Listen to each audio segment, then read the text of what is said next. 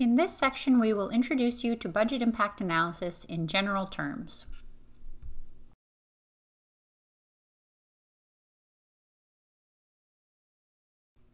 What is budget impact analysis? A budget impact analysis, or BIA, is an assessment that estimates the financial consequences of adopting a new intervention. It most typically takes the perspective of the payer and, for budgeting purposes, a time horizon of 3 to 5 years. Outcomes are not considered.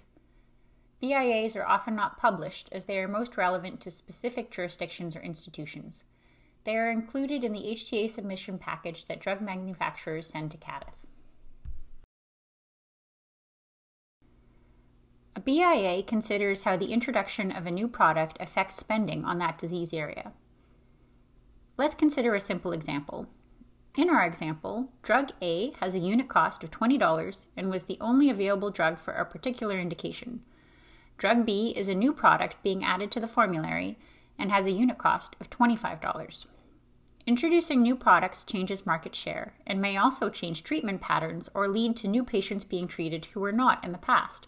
For example, if the new product had fewer side effects or fewer contraindications. Compared to the reference year 0, the additional spending on this disease area can be seen in the total spending column. As more patients switch to or begin the new, more expensive drug, the budget implications can be calculated. This simple example shows how BIA helps to inform budgets.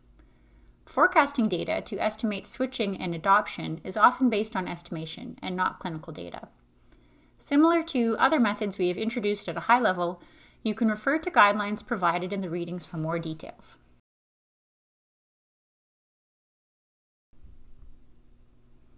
Let's summarize this brief section. BIAs help payers understand how reimbursement decisions affect their budgets.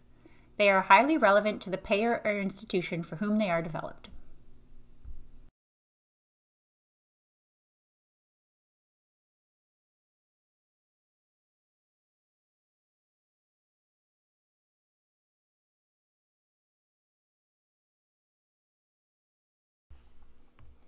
This concludes Section 1, Part 5. Please proceed to Part 6. What is health technology assessment?